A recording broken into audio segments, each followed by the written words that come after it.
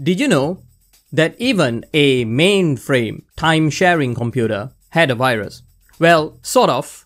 Stick around for a quick look at the animal virus.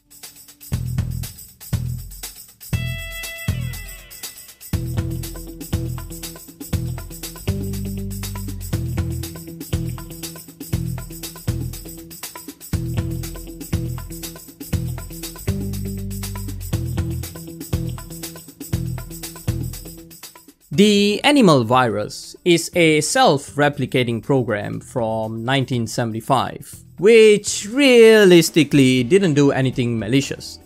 It's most likely to be categorized as a fog bomb rather than a virus. However, it is still the first of its kind. The virus itself ran on the UNIVAC Exact-8 operating system, which was a mainframe operating system. The primary purpose of the virus was actually a game.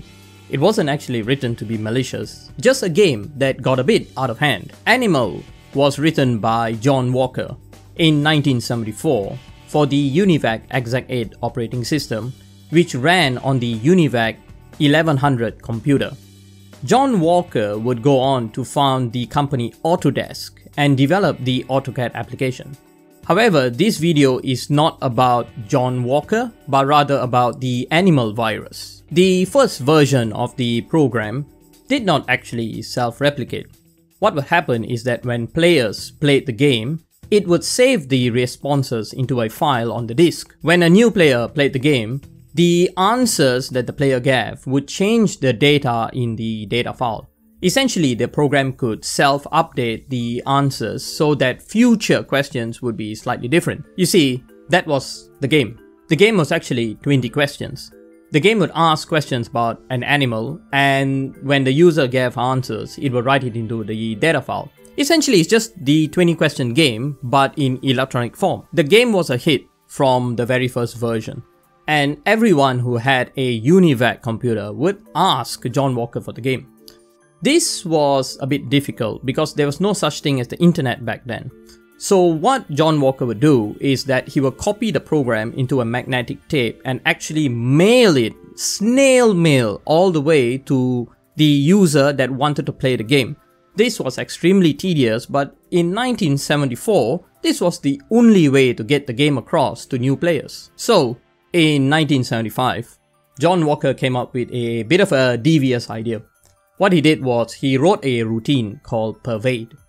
What this routine did was, when you ran the program, animal, it will copy itself into every directory which the user could access. Now, in the UNIVAC operating system, there were actually permissions for files and folders. So when it copied itself to every folder, eventually the program will copy itself to a shared folder, and that shared folder will then go on some magnetic disk, which will then go to other users. So what John Walker was essentially doing was he kind of figured out that, hey, it's a bit complicated to be copying the program to disks and mailing them out. What if the program just self-replicated and it will reach a lot of other UNIVAC users? Now, mind you, this was 1975. So it might have sounded like a good idea. I mean, you would never write such a program today that self-replicated all over just to copy a game. But hey, 1975, maybe this sounded like a good idea back then. The program was first released in San Francisco in a UNIVAC system.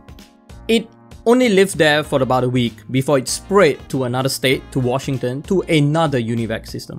You see, back then, UNIVAC systems had a way of transporting disks from one system to another. Maybe the disks were backups, maybe the disks were programmed, but it was common practice to take a magnetic disk from one UNIVAC and transport it to another.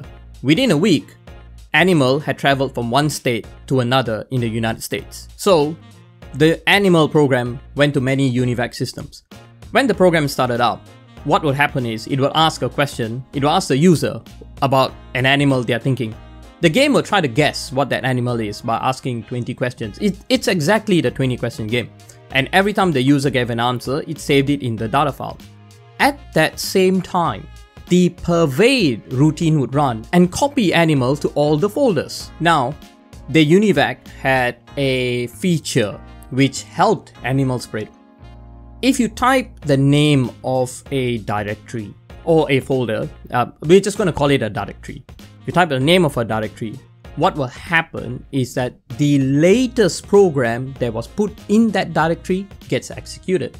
So if animal is copying itself to all the directories, what's going to happen? If you type the name of a directory, it executes and copies itself yet again. But animal had some code to try to control the copying. It would overwrite itself if it found an older version, but it would not damage any system files and it would not damage any user files in any of the directories. So there was some safety over there, but it still copied itself to every directory, including the shared directories. Now, this last capability of Animal of not damaging itself is ultimately what stopped the infection. There were no antivirus back then. So what happened was Animal would just keep copying itself indefinitely. However, a new version of the UNIVAC operating system was released, and the directory structure changed. So this algorithm that used to preserve the directory structure will look at it and go, wait a minute, I can't copy myself because I'll damage the directory. So the Animal virus essentially stopped itself because it was coded not to damage directories. And so when a new version of the file system came out, it just stopped copying itself. John Walker himself has actually commented on this virus, and he has claimed he never wrote it as a virus. It was meant to be a game that got a bit out of hand because he wrote the Pervade routine 1 year later. I mean, we can't fault him. It's in 1975, it's very difficult to copy a program. So maybe it meant more sense back then that the program just self-replicated.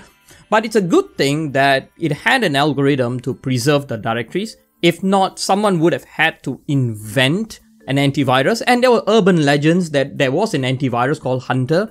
But John Walker had stated that no such thing exists. The virus just stopped copying itself at a particular time because a new operating system version was installed. This also meant that anyone who was suffering from an infection just needed to upgrade their UNIVAC and it would just stop by itself. Have you seen this virus before?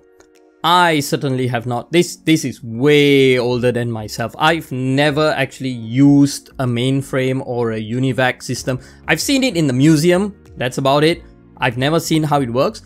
But I managed to get a hold of the assembler for the virus. I put a link in the description below with the listings of the assembler and a letter that John Walker wrote clarifying what exactly happened to the virus. It's a good read, so get the link from the description below and definitely tell me what you think of the source code. If you can understand the source code, let me know what you think of the source code. Gentle reminder to subscribe, give a like and hit that bell icon to be notified of new videos. It's been a pleasure bringing you this information. I am High Voice, signing out.